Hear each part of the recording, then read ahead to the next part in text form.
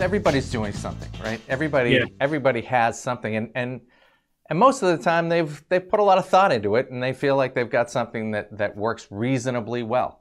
Yeah. So what do you say to folks who have taken the time to invest and been thoughtful and conscientious about the tool sets that they've built, but they also recognize, you know what, maybe they've put a few too many coats of paint on that wall at this point, and maybe it's time to strip and get back down to the bare wood. I mean, what do you say to somebody who's kind of facing something as dramatic as that? Yeah, it's a tough call because usually those layers of paint, I love the analogy, Doug. They're not only about the technology. It's not only about the tech. It's about the process and the people that happen too. So when you have multiple technologies, you build up multiple processes shared by multiple teams. And so to make a decision on a technology means literally affecting the personnel count in your organization. So it's a much bigger topic of, hey, this vendor doesn't have the latest and greatest stuff anymore. Let's go with this vendor. We're doing proof of concept on it. I agree that vendors should step up, and I think with the recent capabilities in composable architectures, the ability to drag and drop literally of vendor technology into your stack with relatively minor pain to get it working. We have to be prepared as employees, as people, and the process has to be flexible enough for that kind of change. I see the pain happening when moving from a massive marketing stack to a decomposed stack. I also see it the other way around. Hey, we've got 25 tools. They work awesome. And Sally, Joe, and Rick, they've been here for 20 years, and that's why. But then Sally, Joe, and Rick retire, and nobody knows how to run this stuff. And so I see it going the other way. Then brands spend a lot of money on a massive stack, and they said, we can't do that anymore. That's not scalable. There's really no right or wrong answer to that. You've got to take a look at your own organization and the culture that you've built around your data-driven practices and understand where your risks are. If you have too much technology, that's not necessarily a bad thing as long as there's no overlap. And so once we take stock of that, then we bring in the cost and say, is this feasible for the organization for the future? Should we keep spending? The case might be that you should be. I've seen a lot of clients who spend way too much money on their tech stack, but the revenues are much higher.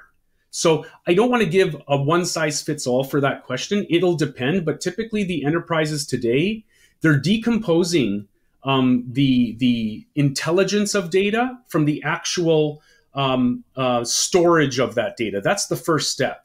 Have it live somewhere like a data cloud independently. Technology nowadays, we can access that data in the data cloud without copying it into the other tools. That in and of itself will drive ROI, and you can take it from there. The vendors that have warehouse native technology capabilities are going to be the winners in the future. Yeah, again, we've seen a thing or two, and I'm old enough to remember when we first launched Solutions Review and how much resistance there was to moving to the cloud. Yeah. And honestly, it felt like there was just way too much senior resistance for all the reasons why senior people became senior, right? They were making, again, conscientious decisions about their data. But as we've seen things evolve and technologies evolve and the security around those technologies, you now have these incredible cloud data solutions that where people are now happily leveraging, which leads to it's almost like there's a moment now with things moving so rapidly that there's almost a paralysis that can happen where you see so much happening that you don't know. It's like, I'll use another analogy. It's like getting onto a highway from a standing start.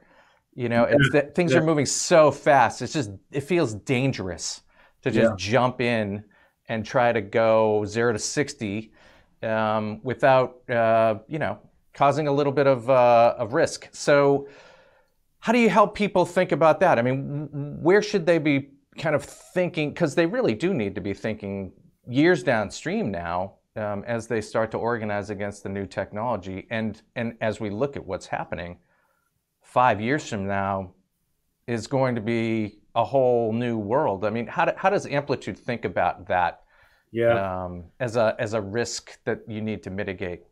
Well, I mean, Amplitude has a lot of plans in its roadmap for the coming years, and AI is a fundamental aspect of that. We believe that in the future, not only our product, many products will be self-healing, self-automating, self-managing. That's easy to kind of predict. I mean, these are routine tasks that people do that can be codified. So to double down on a technology that promises to do that is akin to going from 0 to 100 right off the bat, because you haven't learned about your data. I think the way to get off track is to buy into the message that all you have to do is automate data collection, make sure it's safe in a warehouse, and away you go. Start doing the same thing that you did before. Collect, enrich, activate. 3 things. I believe there's 4. I believe in between collect and enrichment, call a timeout and take the time to learn what you're gathering, because it's changing. And that's not something the robots can do for you, right? AI is not going to learn something new right off the bat. It needs evidence, right? There's going to be limitations to the large language models that are basing their recommendations off what they know. You have to teach this algorithm. And so the human part isn't going away. What's going away is the manual processes that take so long to do, the haphazard political decisions that drive our decisions to throw out one technology and bring in another. That's the stuff that's got to go away. And so when you start to build a data-driven culture, a true data-driven culture, you have to take the time with data. Take the part in marketing. We're now moving away from buying third-party data, giving it to Google and saying, oh, look at that, I got a 4.0 ROAS. That's better than the industry average. It's not good enough anymore, right? First-party data strategies, they start off very, very small, the tranche of data. And we're used to having all this reach because we bought $50,000 worth of data from Google. Well, no longer. Now we only have this much. So the precision, on the other hand, of first-party data is 100%. We know exactly who we're dealing with. We've actually run tests on them. But our reach normally is very low. Give it time. That first-party data tranche will grow and grow as you hit your metrics in your North Star strategy and you reduce churn and you increase acquisition at a lower cost per lead. That'll grow. And then get ready to share.